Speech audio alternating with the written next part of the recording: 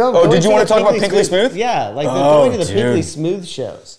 Like, how about Did you go to any of them? I went to one. What, were you like 13 at the time? No, so this is actually a funny story. I don't know that I've actually told this one. This is a fun story.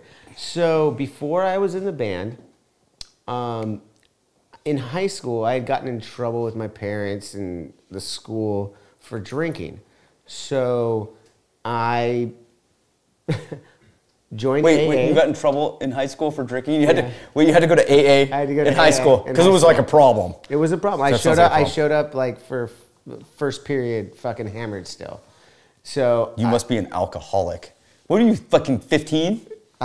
Yeah, it must have been. I was probably 16. Okay. But yeah, so I had, you know, long story long, it seemed like I had a problem, so I went into AA. For a year, I stayed completely sober to the point where I was actually opening up the doors at my regular AA meeting and being one of the sponsors and sponsoring people for a year as a 16-year-old kid. Cool. Yeah. So, you know, my life's philosophy has changed quite a bit since I was 16 years old. However, one of the first times that I drank again was at a Pinkly Smooth show at the Liquid Lounge. Liquid Lounge. I got snuck into the back by Brian and Matt and Jimmy. Do you know how much cocaine we had? Like, do you know how much drugs we were doing back? We were like a child then. We were doing like adult stuff. Yeah, right? And I was a kid, and I just came in the back. So I was a fan still, like watching the guys in the garage.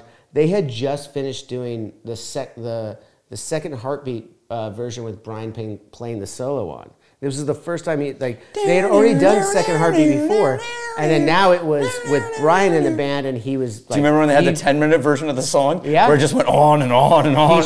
That's the version that Brian showed me in his white pickup. I sat in the car, and he's like, "Dude, check this out," and I was like, "Cool." And we sat in the back of the Liquid Lounge, and before the Pinkly Smooth show started, and then I came in there. I was hanging out.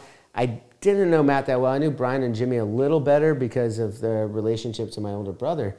And then I was in there, and Matt looks over at me. He's like, "Yeah, man, hey, you want a beer?" And I was like, "Been sober for a year. I'll have a beer." So he had a pitcher. He poured me a beer, and we fucking hung out. And look at you now. You have this whole show. Revolved around drinking. I think you're a genius. I don't know about genius. I still have to like make art for a living. You can just like hang out with your friends and get hammered. Takes a special breed. Apparently. No, but I just remember that show specifically. Like it, for whatever reason, it took the keyboard so long to get on. So hold up. Okay, go ahead. So people don't understand what Pinkly Smooth looked like, but their stage costumes were like another thing. So Brian wasn't playing that night. Brian wasn't in the band at this time. Sinister Gates used to come out with the clown shoes. And then the drummer was Shredder, and he had cheese graters all over him. Brian was playing that night. Yep. Sorry. He had the clown shoes. Yeah. And then the Rev would come out in a kimono with a Dracula hood. Hair straight up. His hair was straight up, maybe like 2 or 3 feet high. Right head, dude. Yep.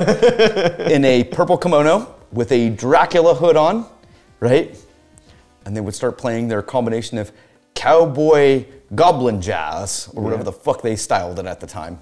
And it was so weird. And so crazy and so funny, awesome. And I couldn't get enough. And they played that Mafly song, and they played the Mesmer song, and so they Nasal. Mafly, and I knew every song over and over during the sound change. Okay, because like Jimmy's keyboard wasn't working, so they just like sat out there for like. You're gonna have to cut this whole thing out of your. Why? Fucking, they want. Nobody cares that Jimmy played a song for fucking like 4. No, he played it for 45 minutes. The same song. Who do you think? Who do you think this show is for? You think it's for other people? This is for me. Okay. I feel bad for your fans sometimes.